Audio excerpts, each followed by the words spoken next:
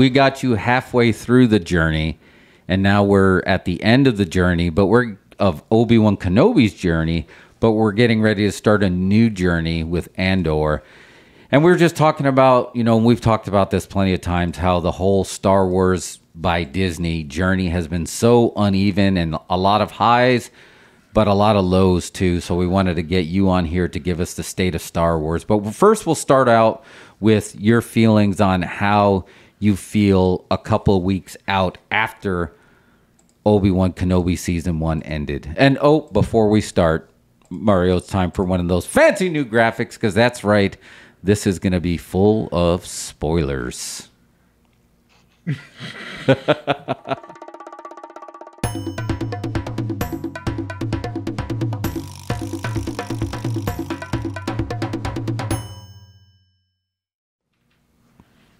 Cool. All right. But Wayne, how are you feeling a couple of weeks out after Kenobi? I'm feeling pretty good. Feeling good? They redeemed themselves in my eyes on that last episode, and I guess the 5th episode. Last time we talked, in the middle of the season, I kind of decided, just for sanity's sake, I'm going to have to grade this on a Disney curve.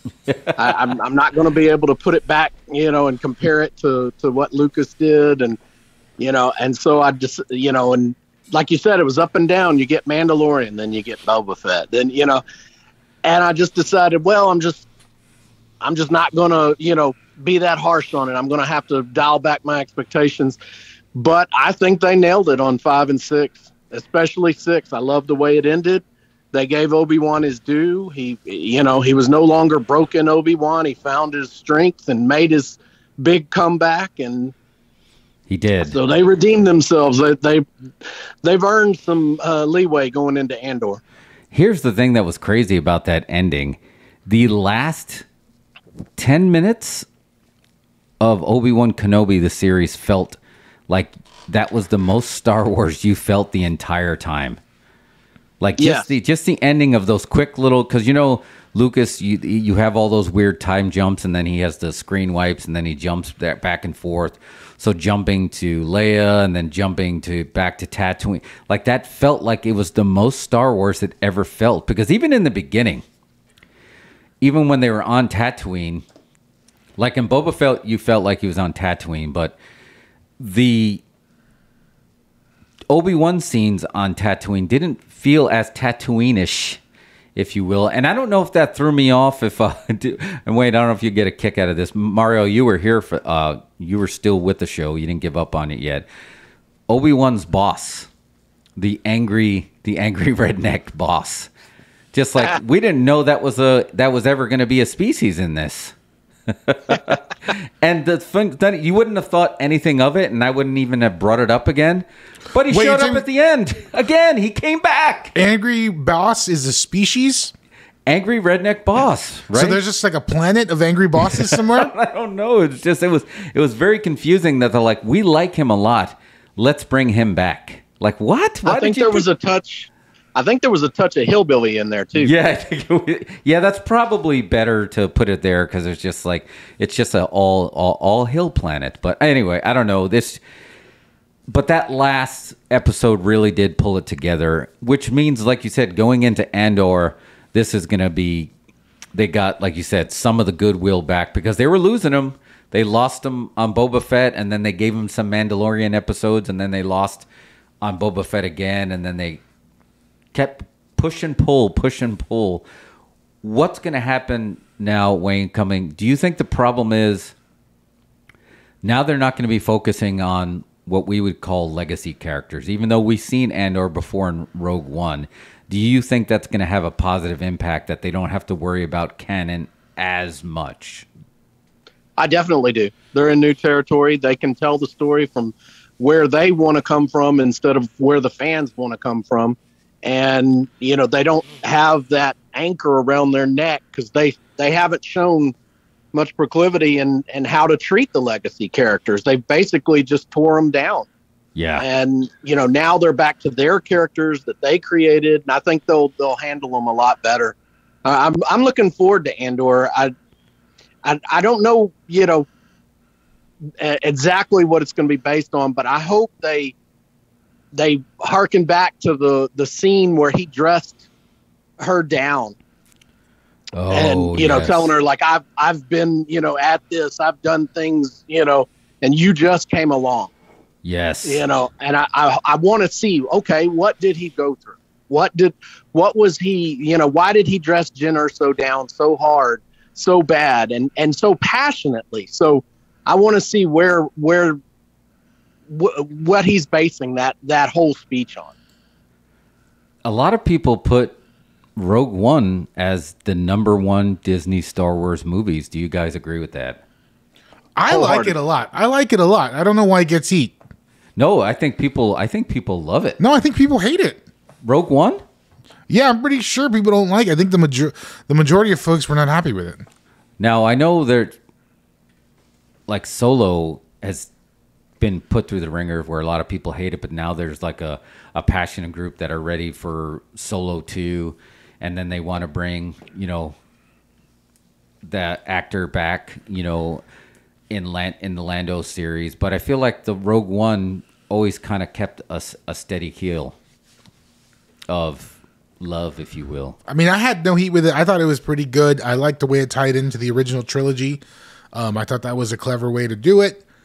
They picked a good angle, but I had no heat with it. But I have a question for you guys, since I think you guys are a little more Star Wars super fan than me. But I noticed something really strange in the Kenobi series. What the hell is going on with the lightsabers?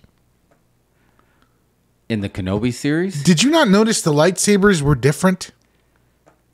Wayne, did you notice that? I didn't. Everybody was lit by the lightsabers. Did you not notice? Yeah. It was just a completely different look I've never seen before. Yeah, you're right, because especially when the Darths, when he was Anakin and Darth, they a lot of times you didn't see that shadow light up on their face where you did this time. They did practical lightsabers in this one. So though they were, instead of fighting with sticks that they would paint later with digitally, these were actually light up sticks. Oh.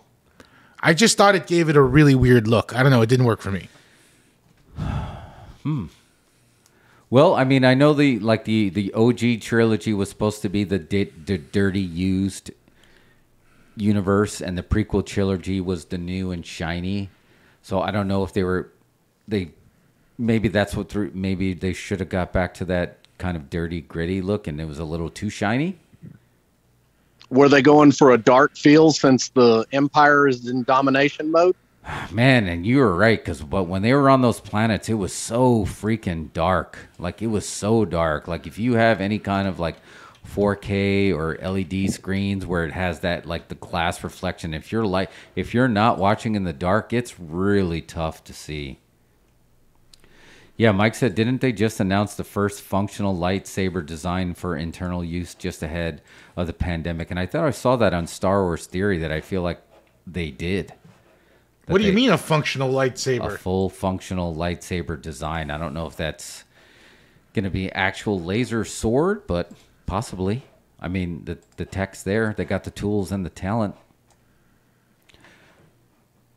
That's interesting. Yeah, that would be interesting. So, sorry, I'm trying to find the picture of the lightsaber. Am I the only y'all guys didn't think the lightsabers looked weird at all? Like I feel like I thought you meant like the actual lightsabers. Are you talking about just the lighting that was kicked off the I don't think lightsabers? Everybody was lit by lightsabers, but I just thought it made it look strange. They'd never done that before. Where the lightsaber was actually casting light on the actors. I did know. I did notice when Darth, it was the first time that you saw a red glow back on his face when he lit up his lightsaber. Yeah, there you go. I don't know. It doesn't look right to me. This doesn't look like any other of the films in the series. Well, I feel like the closest you had to getting this, again, and this might have been their choice of shooting in the dark, was some of the scenes, like right before Han was frozen in, where Han was frozen in the carbonite. That was probably the darkest when you got a lightsaber fight, and that's the closest we got to anything that was going to be glow in the dark. But this was just incredibly, incredibly underlit, to the point I understand they were trying to And Mario, would know better than me. If this was a story choice, I think it was the wrong choice. I think it was way too dark. That it just made it harder to see. I think this comes back to the limitations of shooting in that volume. Yeah. There's something about the way it operates that you can't move that fast, and you can't get things, practically bright. I mean, I wonder if it's just a style choice, though. I don't know. They'll have because for the volume to work, you have to leave it. It has to be lit enough for you to see what's going on, but also leave enough exposure for the LED wall behind you to be illuminated and get captured. So I don't know. Maybe it creates weird lighting limitations. It's definitely something that George Lucas didn't have to deal with. Oh man. So wait, this is hot off the presses. This is not an exclusive for us, but maybe you did not hear this. We got this from our friend Chris Killian at dailydistractioncomicbook.com, where Taika Waititi was having a conversation with Natalie Portman on the set of Thor, and Natalie Portman asked, "So what are you going to be working on next?"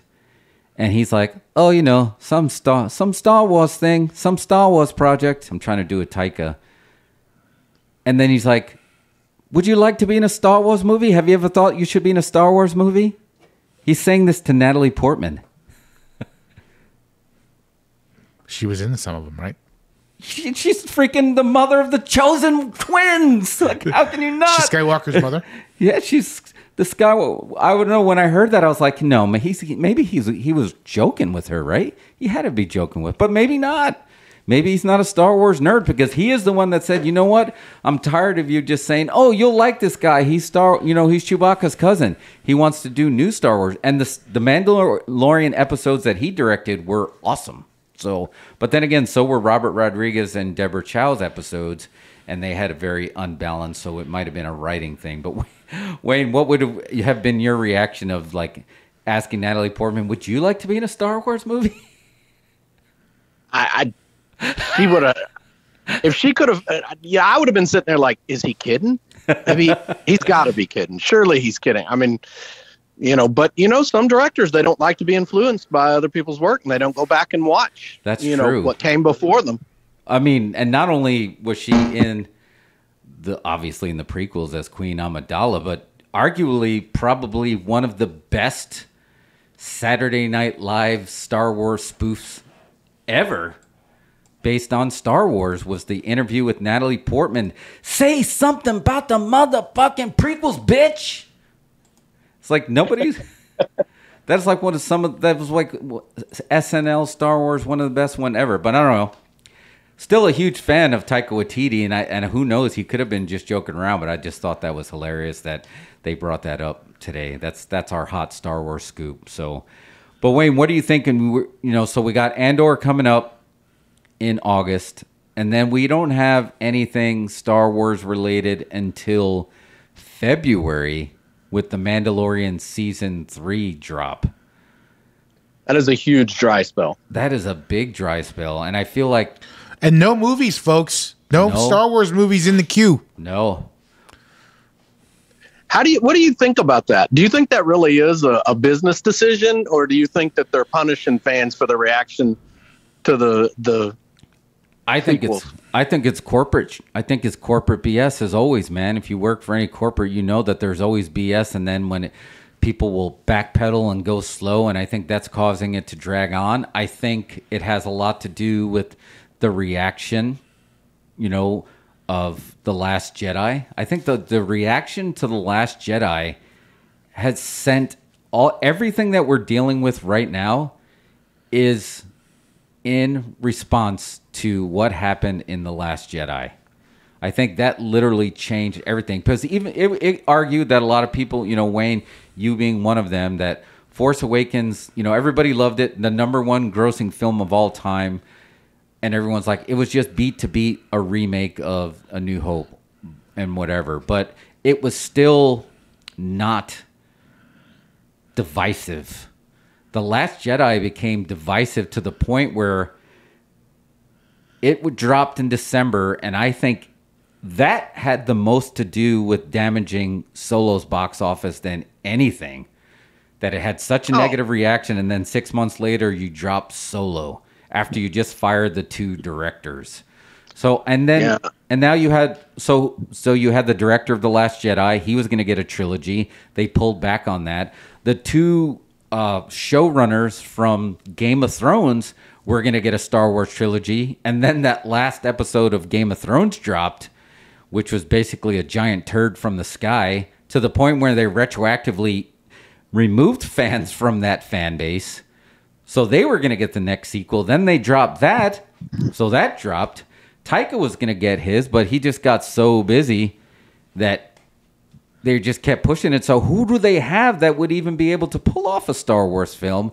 And what kind of property do you have? I mean, again, on the same art, if you're Star Wars Theory fans, if you go there, the original writer of Obi-Wan Kenobi is like, hey, FYI, I created Reva. I created Obi-Wan Kenobi, the show. I wrote it as a trilogy of movies, not a series. And Reva was way better in my series, and Darth Vader killed her in mine because it made more sense. So now you got even writers that are coming out and like, hey, that's not how I planned this anyway. So how could they make a film? They got so much PR backlash that as a corporation they don't know to deal with, and they don't. Kathleen Kennedy's no Kevin Feige. They don't even know what to do. There is no Star Wars films coming. I want y'all to know that. Yeah, you're not going to see a Star Wars film for 5-10 years, maybe. There's no reason to make one. I mean, you're right. All the backlash. Why not just get rid of? You're going to get backlash anyway. So now they're carving out this system where instead of trying to get you to go see a Star Wars movie twice a year, right? They want to get you just to pay the $7-8 a month to have Disney Plus and watch it at home. You know? Yeah. They want to get, and that's probably more profit because they don't have to advertise as much. They don't have to, whatever, send stuff out. They don't have to promote it. I guess they don't make prints anymore, but I mean, either way, it bypasses theaters completely. They keep all the money. Theaters get a small cut, right? It's all just goes straight into Disney's bank account. And it's just another comma. And I just think that's the decision. And you're right. And it's just another comma because you're going to subscribe to Disney Plus for Star Wars and Marvel and Pixar. You have all these other stuff. So I don't know, Wayne, how does that sit with you as far as like not getting a film versus a series? It depends. If they're going to come back and use the legacy characters, then I don't want them to do another movie. I didn't like The Force Awakens. I thought I thought Rey was way overpowered and completely dumped on everything that had been laid down as the foundation of Jedi and how they get to where they're at. Like, she was more powerful than the literal chosen one, who was born of the Force.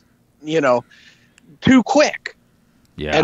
And then that abomination come out, The Last Jedi. But, honestly, I think they reacted bad because they blamed the fans. Yeah. I mean, they come out and, the fans are toxic. The fans are bigots and stuff. And then Kathleen Kennedy comes up and wears a shirt, that says the Force is female. Because everybody's, complaining that Rey is overpowered and that they kind of punked out Poe Dameron, and it's just, I think they kind of created their own monster. They did. Han Solo is, he's a bum. He's literally lost the Millennium Falcon. Luke Skywalker, potentially the greatest Jedi ever, he's quit and give up. He tapped out. Yeah. And it's just, come on, you're spitting in people's faces on that. And then when they get mad that you spit in their face, then you're going to insult them for being mad. Yeah. No way.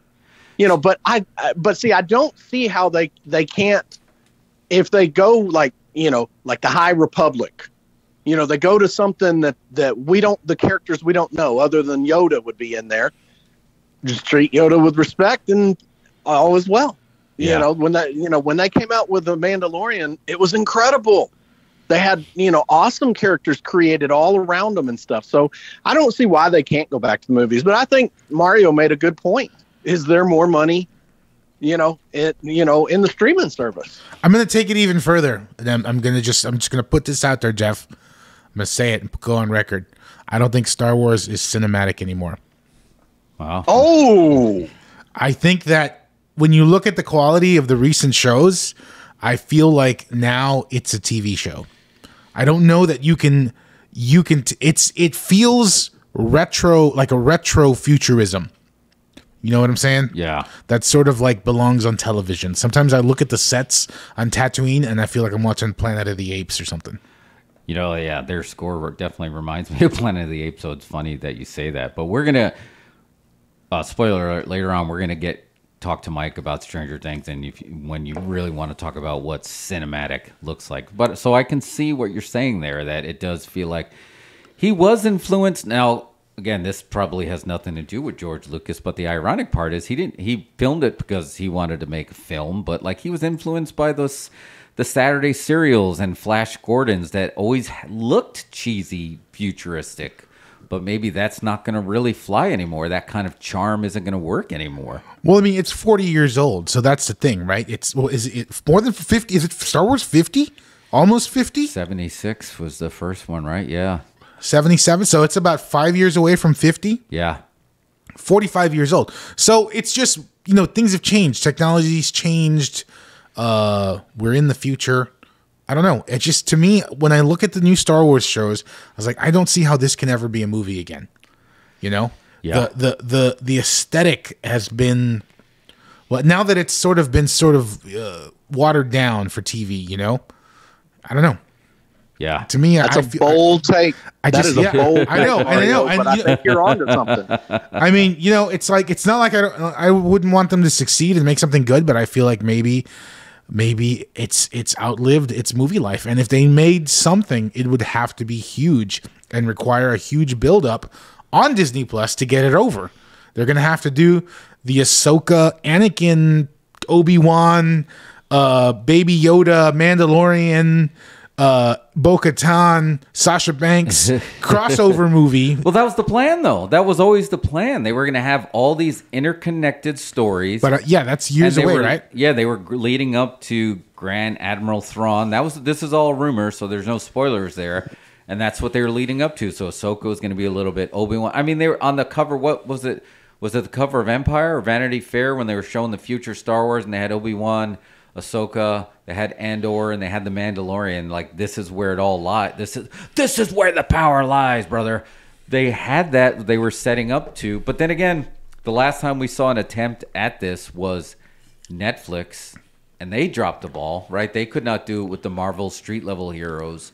They were going to lead to each series leading to that Defenders event, and the Defenders didn't work. Well, that had its own personal flaws, I think. Yeah. I think they really screwed up on that one because they made all the shows exactly the same and look exactly the same. So when they crossed over, it was like no big deal. Yeah. It's like, oh, you shop here too? Oh, awesome.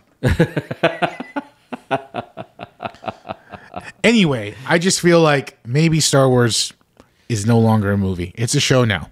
And that's just going to be the new reality. Like JJ put, there's trillions of stars, and they're only going to focus on this one war. And which two stars won't stop fighting? It is to the point now. And Wayne, correct me. I mean, you respect. You're the human Wikipedia. You respect the canon. At this point, they have to have a storyline to say, look, we're on Tatooine a lot because there's like a ley line in the universe where the Force works specifically, and one of them happens to be on Tatooine. Sorry, we keep coming back here. It was the will of the Force. That's the truth. I'm pretty worn out on the sand. Yeah, I'm almost I'm not quite to Anakin level. Well, I'm not going to comment on the coarseness, but I'm a little bit worn out there. In his defense, it gets everywhere. Yes. And they announced that he's going to be in Ahsoka. Yeah, that's big. Hayden Christensen. Do you think they learned a lesson? Because the unbalanced portion of this was, and Star Wars Theory put it perfectly. He's like, you need to blame the writers, not the actors, when something doesn't go right, because the actors are just performing what is written. So you got to go to the writer, and then you got to go to the showrunner. So Reva got a lot of heat because a lot of the stuff, you know, the way her story was laid out. And then when the original writer came out and spilled out how her story was going to originally be, like, wow, that would have been way better. So there was some corporate meddling that happened between that and the poor writing. So I don't know, man. Well, it happens all the time in our past profession. Yeah. They have great ideas come out, and Vince squashes them and goes with something corny. Oh my God. Yeah, we're gonna get we're gonna get in a little bit of that as well too. Mario's like, oh, should we have Wayne when we talk about Money in the Bank? I was like, we're gonna need a blast shield and an hour. You think I'm passionate about Star Wars? Don't get me started. But so would you say that if leading to the future of Star Wars, are you, to use one of their words, full of hope? Cautiously optimistic after the last episode of Obi-Wan. I don't think they've mastered the art of giving somebody the rub. Somehow they decided that you squash the star from the past. But why? That doesn't make sense. They don't understand how rub works. I understand that they want to get their own characters over. Totally get that. But you don't get the other characters over by crapping on the characters of the past. You do not. You get it. You have a natural, organic story where you actually get to see the similarities of these old characters and the new characters, and they don't even have to tie them back into being a family member. Would you have liked Rey better if she was related to Obi-Wan versus the Emperor? I kind of would have, yeah.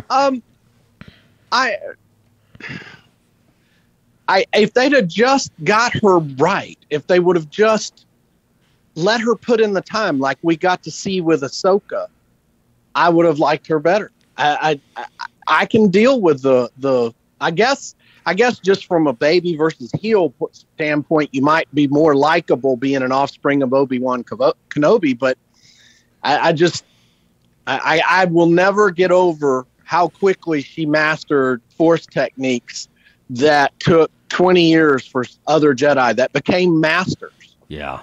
And so I think, to answer your question, yes, I guess she would have been a little more likable, and you would have pulled for her a little bit more. But, the fact that she was in Palpatine's line, that still she never turned to the dark side. They teased it a little bit, but, you got to give her props for that. So I'm not sure that's what would have changed it for me.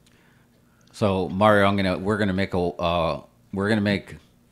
the sequel trilogy, but we're gonna call it the Wayne cut. And then every time they do something that doesn't make sense, we're gonna put Han Solo in there, and he's gonna say, "That's not how the Force works." Exactly, because it's true. Because I jest, but I know exactly what you're talking about. Because I just rewatched that scene. It was on TNT. And I was like, I'll put it on, and it's just like when she was trying to figure out the Jedi mind trick, and he's like, oh, she's unlocking his power as we speak. And the only way that would have totally made sense if it was a born identity where she was already fully trained and somehow she lost her memories and then was unlocking what she'd not being raw dog like she did it. All right, here's a quick question for you guys. The way everything is going on right now in a future Star Wars property, who gets a bigger pop for the cameo? Rey Skywalker or Jar Jar Binks? Are we going to go with Sith Lord Jar Jar Binks or just plain old Jar Jar Binks? Oh, that's a tough call. Let's just go with plain old Jar Jar. Plain Jar Jar. Who gets the bigger pop? Jar Jar for sure. Jar Jar, right? I think Jar Jar. What do you think, Wayne? Oh man, I hate to say it. I think you're right. I think it's Jar Jar. I think right now the sequels are the prequel trilogy is still riding this wave of love and nostalgia. Why people didn't hate Obi-Wan outright, because they still had pieces of greatness of the show that respected the prequel trilogy.